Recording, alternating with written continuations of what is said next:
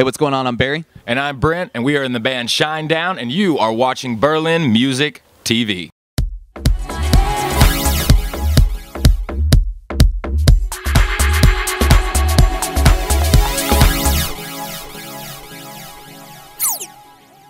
Once again, warm welcome. We're still live at the Rock am Ring Festival, backstage, and today we've got the pleasure to sit here with Brent and Barry from Shinedown. Hey fellas, how's it going? It's good. Good to be here. Shall I say good morning or good afternoon? You can say good morning. Yeah. We're still waking up. Your set list is gonna be like 40 minutes today, which is, of course, a little bit shorter than the natural show. Yeah, I mean, it's for us over here, I mean, we take into consideration the fact that, you know, in the States it's different for us. But, you know, we're beginning our career here, and we take it very seriously. We're very honored to be here. This is now our third time playing this festival. So, yeah, the way we look at it is it's 40 minutes, so we need to give the audience every single ounce of who we are in that 40 minutes and give them the songs that we feel like they want to hear and leave an impression. How long do you guys normally play? Back home, we'll play for an hour and a half to up to 2 hours, depending on the set times and curfews and things like that. But a headlining set's about an hour and a half. Okay. All right. So I guess the festival is not going to turn out to be less stressful than a regular touring routine. No, they all have their different stresses. It's hard to turn your clock around and get used to playing at noon or 3 o'clock in the afternoon, as opposed to the 9 o'clock and a very set schedule when you have a headlining run. And you know every day is going to be the same. Festivals are very different, and every day is going to be a little bit different. You got to find your bearings and figure out where dressing rooms are and all that when you wake up in the morning. But it's worth it. I mean, really, it's not that bad. Currently, we got the situation that you're playing the Twin Festival. But anyhow, do you guys get a chance to just get a sneak or spend at least some time to check out the festival, or is it just more just on and off?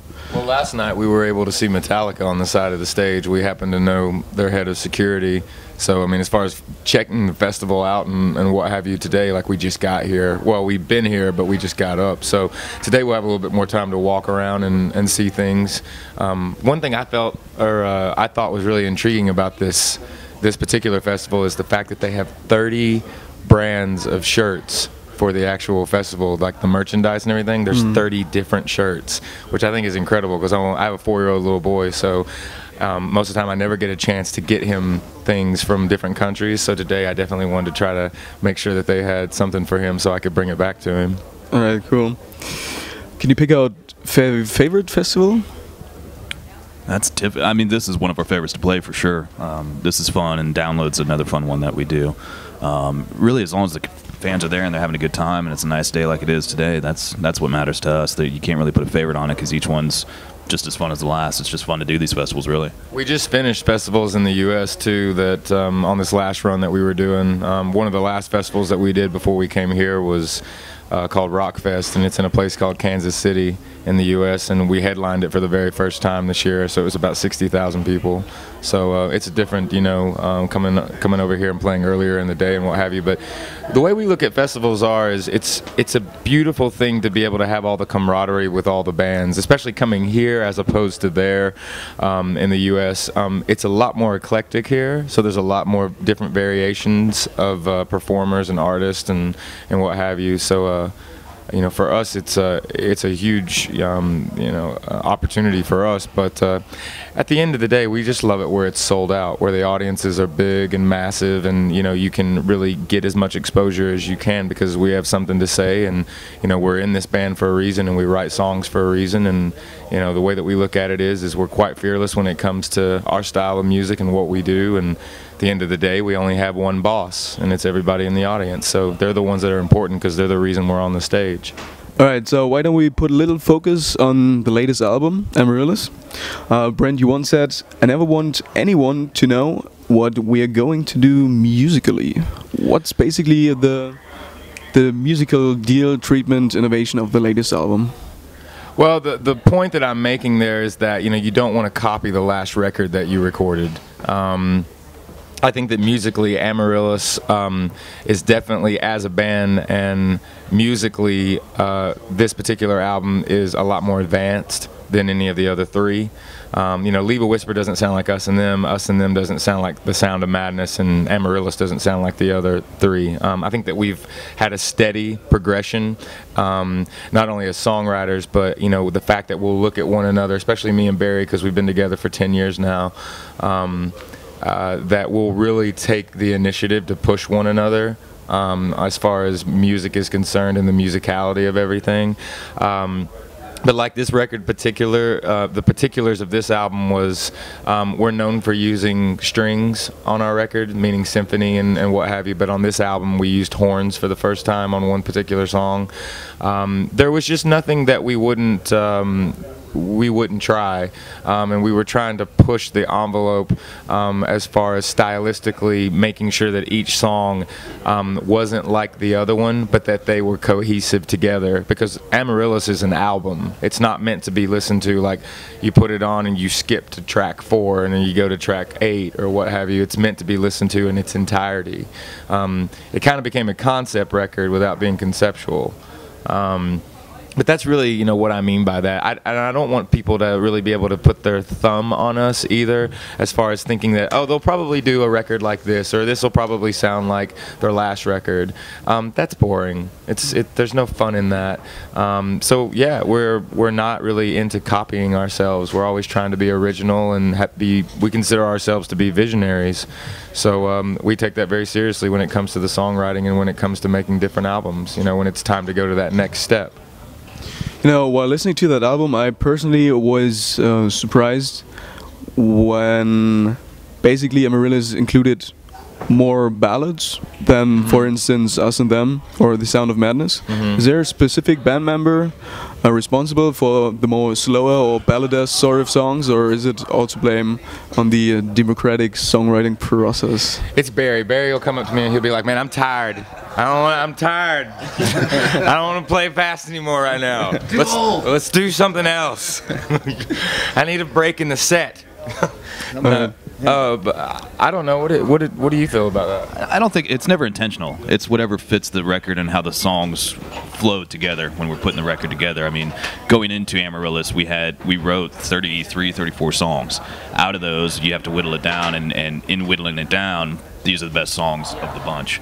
And for us, it doesn't really matter. It's about what the song's conveying. If it's slow, it's slow. If it's fast, it's fast. As long as the song itself is a good song, that's what we enjoy. And I think people enjoy that in our records. At least I hope they do. And the fans seem to tell us that they go, you know, it doesn't matter. We just love the songs and the meanings behind the songs. And when you see us live, you see the amount of fun that we have and the passion we have for what we do. We're not up there faking it. It's 100% honest, and it's honest on the record. And you know, if the tempo's a little slow, whatever. I actually enjoy playing slower. I think that really and truthfully, this record, we wanted to really focus on the subject matter and not that we ever put walls up in the past, but we really wanted to open ourselves up on this record and really let people into our world. And, you know, we can only write about the situations that we've been in life, and we can only talk about what we've been through, because we're very honest when it comes to the songwriting.